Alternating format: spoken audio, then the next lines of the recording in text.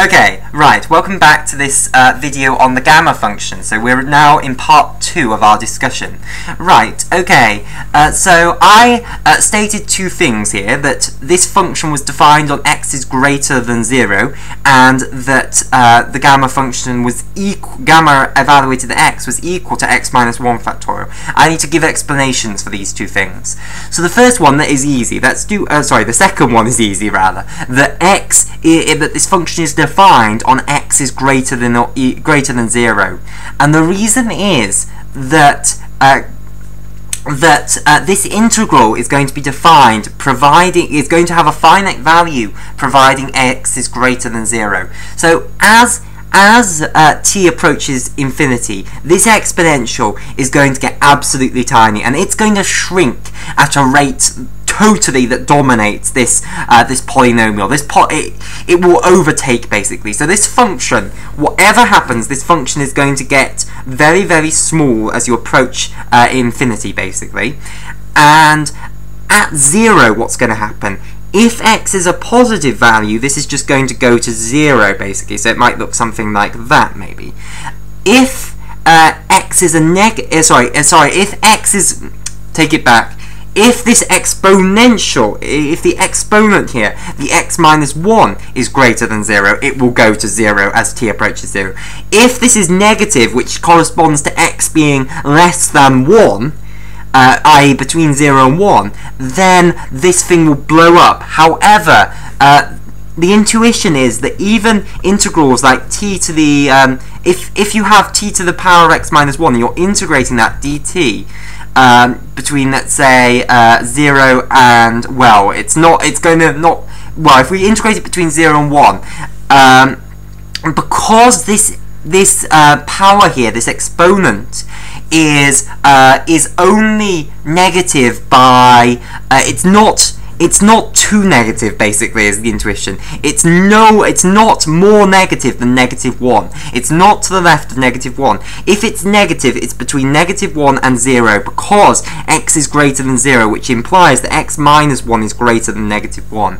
So, whatever this thing is, when you integrate it, what you do obviously is raise the power by 1 and divide by the new power. When you raise the power by 1, this is going to become positive again, and then when you evaluate it at 0, it's not going to blow up anymore, so this integral will be finite. And let me just work it out for you. So you raise this integral, this to the power, you raise the power by 1 and then divide through by the new power and evaluate between 0 and 1. So what you then get is 1 over x minus 0 value to the power of x, which is just 0, divided by x, which is still just 0. So you get 1 over x, which is a finite value. So that's the intuition for why you can cope with this, why this integral is even defined, providing that x is greater than 0. That because even though this function, this integrand, if this power, this exponent here, is negative, then this integrand will converge, it'll blow up as t approaches 0. However, the integral doesn't. You can still integrate over it, even though it doesn't seem as though you would. If this power is greater than 0, more negative than -1, then even when you integrate it, you don't get something that's going to converge. The integral is going to blow up just as the integrand blows up.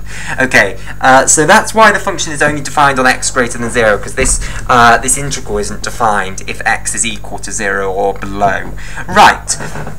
So, now let's go on to the bigger question, which is why this function is equal to x minus 1 factorial.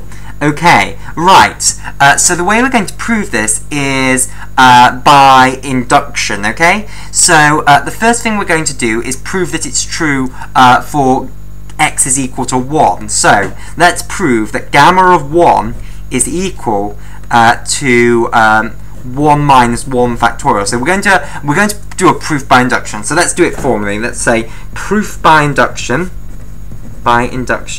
And now we're doing the basis stage, so we're setting the foundations for it. So what we're going to do is we're going to prove that this result is true when x is equal to 1. Okay, then what we're going to do is assume it is true for an arbitrary integer. So we're going to say assume it's true for k, where k is equal to 1, 2, 3, 4, 5, 6, 7, 8, etc. You can't do it for gamma of 0, because gamma of 0 is negative 1. No, that's not good. This only works for numbers 1, 2, 3, 4, etc. like that. The natural numbers, in other words. So these are the natural numbers. Okay?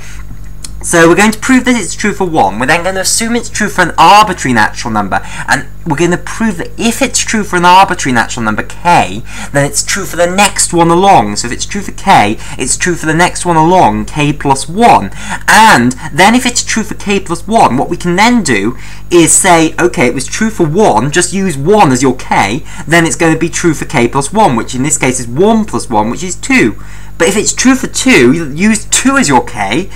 It's then true for 2 plus 1, which is 3, and you can just go on, and it's therefore true for all natural numbers.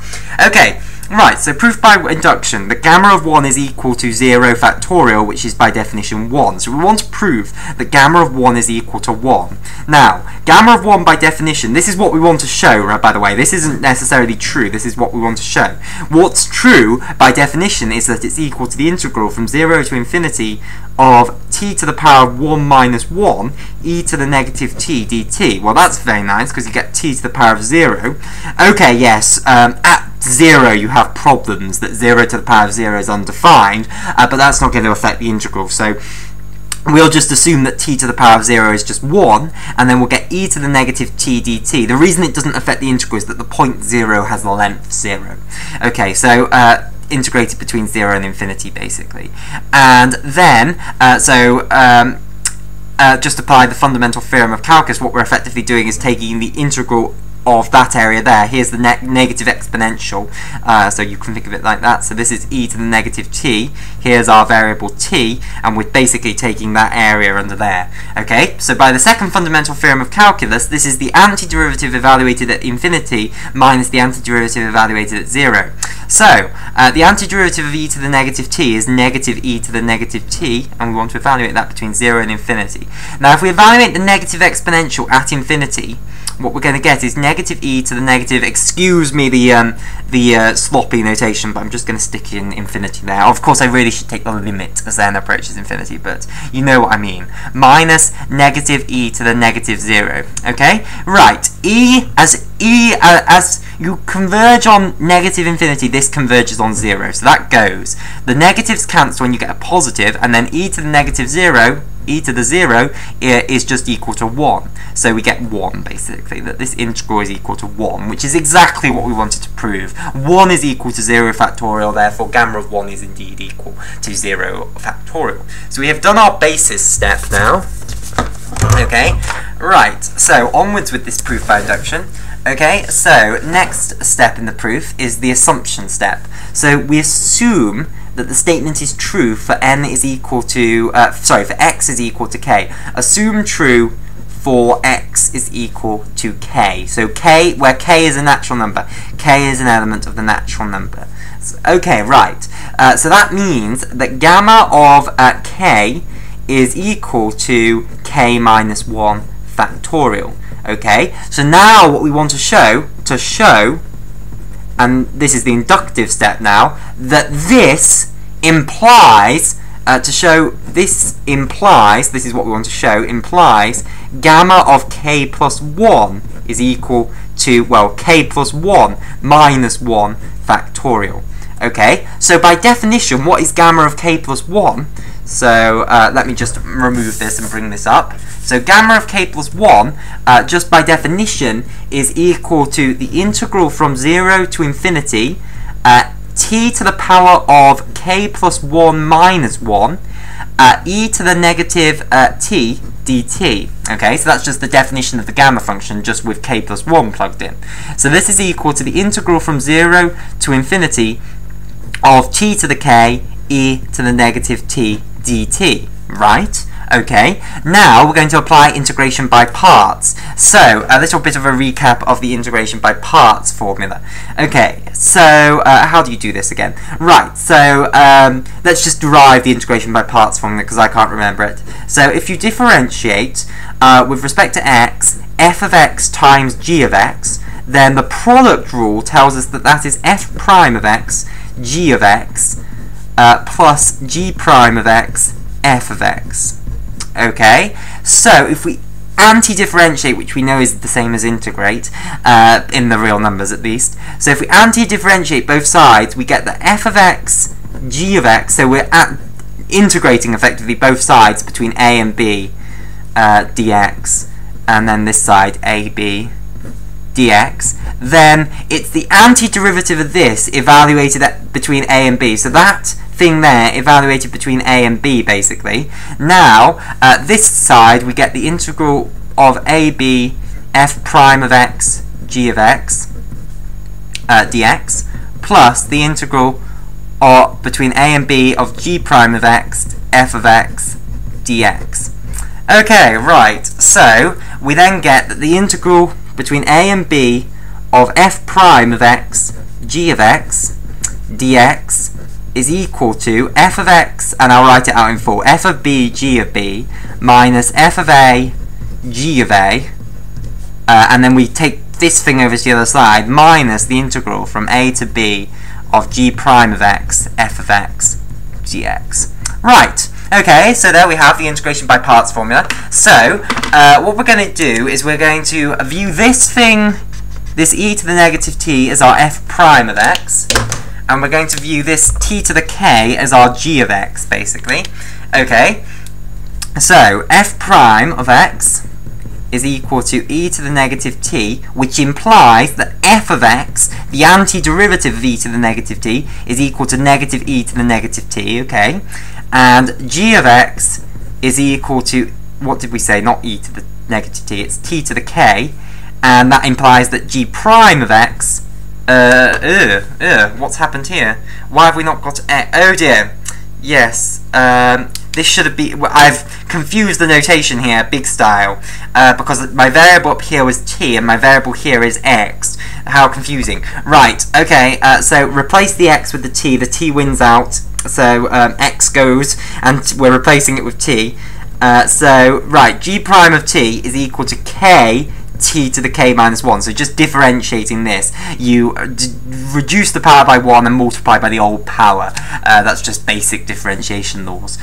Okay, right, so plug those into this formula. Of course, these are all t's now, so t down there, and we get that the integral of this side is going to be e to the negative t, t to the k, dt, between, well, the integrals are 0, the limits are 0 and infinity, and that this side is going to be evaluated at b, again, forgive me the sloppy notation, oh, actually I'll put it, limit as n approaches infinity of negative, we're putting these two in now, negative e to the negative n, and then this side here, k, and then we're evaluating it at n, so we substitute n for t to the k minus 1, and then we subtract off it evaluated at a. Now a is being viewed as 0, so minus f at 0, which is negative e to the negative 0,